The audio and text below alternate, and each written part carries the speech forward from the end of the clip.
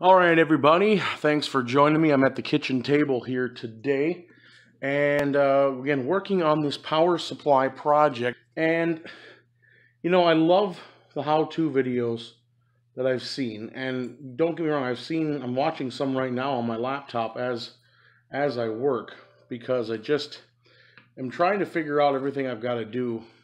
My only problem is I've always see these projects when they're already done, when they've already done the hard work of figuring out what needs to be done. Now, I'm no electrician. I have no background in electronics, as my bird apparently will attest to. He was with me in college.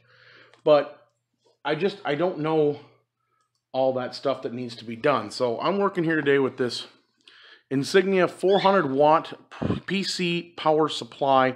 I believe I got it off Amazon, like 20 bucks, 15, 20 bucks, somewhere in there. With shipping, eventually you get some pretty decent deals there. I mean, you can get them at Walmart.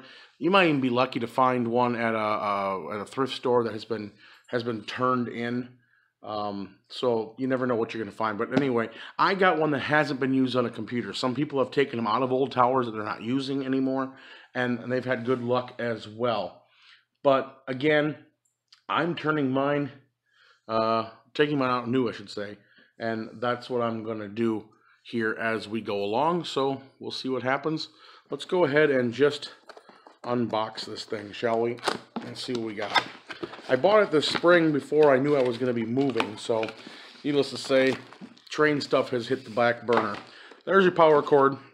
You're going to need this. Eventually, I'm going to hook my power supply in. I know there's a power interrupt switch or whatever like you'd use to the front of the computer. I'm going to put on this light switch that I'm going to mount into some fascia board because I want the power supply to have power all the time, but I want to be able to disconnect the lights and turn on the lights on and off, turn on everything we've got, just things like that. I haven't decided. I might have more switches along the way that'll interrupt for the lights. So this might be for like switch lights and lights up that go along the train that'll be on all the time, whether it's night or day, like signal lights maybe.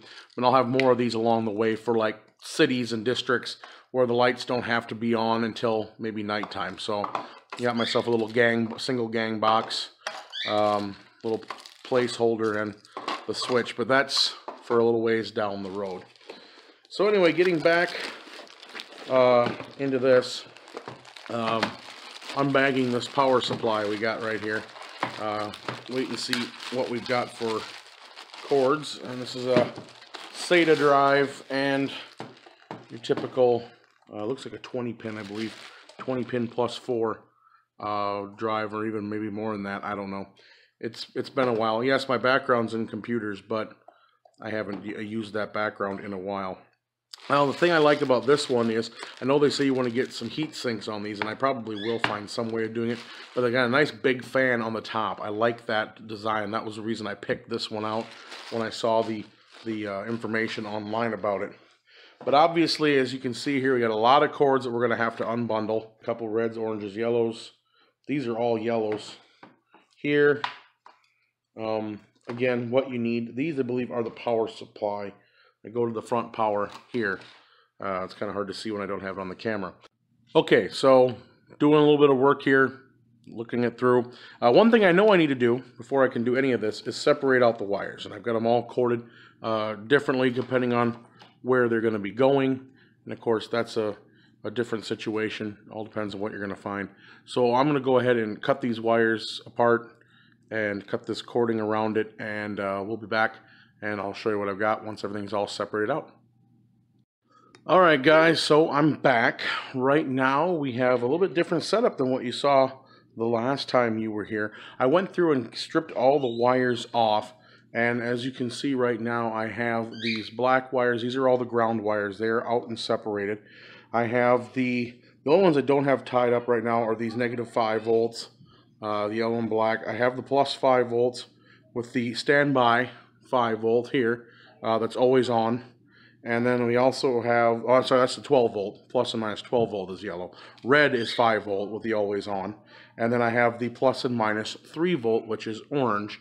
So you got orange 3 volt, red 5 volts, yellows are 12 volts, and the blacks are negative, obviously. Now, there are a couple other options. Now, this is going to be underneath my layout. That's the plan for right now. I will be having this out of sight. That's why I have the light switch hooked up. I bought an LED up at Radio Shack. Yes, I found a Radio Shack independent dealer yet where you can still order Radio Shack parts, where they can still get them online, and then they put them on a little storefront. There's still a few of those left. So except the thing is, you can't find them online. You just got to kind of luck of the draw. Thankfully, I've got one about 3 miles away, right next to the Home Depot store. Also took a play out of Tom Kvichak's book here. I've got the 5-watt, 5-ohm resistor. Tom from Tom's Trains and Things said that this is probably the best option to really get those fluctuations out of the +5 and the 12 volt and the 5 volt.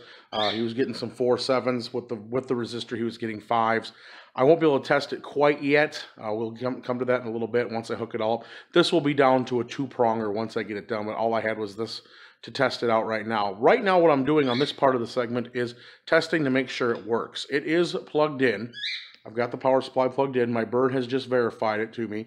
It is plugged in, but as you can see, it's not running because I don't have power going to it yet. So I've already flipped the power switch on the back. No change. You can hear it turn off. But here I've got my wires running. Now, what I have the wire in yet, I have a red and black 5 volt going through to the 5-watt, 5-ohm resistor. Then there was a gray wire, an indicator light wire. That's what you'd have hooked to the front of your computer to wire in and say, hey, it's on. That's what turns on that little indicator light on the front of your desktop, which is hooked to this green LED, which I did take a play out of someone else's book and put a green LED 12 volt. I wasn't sure if I was going to do red, yellow, or green. They only had green at the Radio Shack. The other two were on order.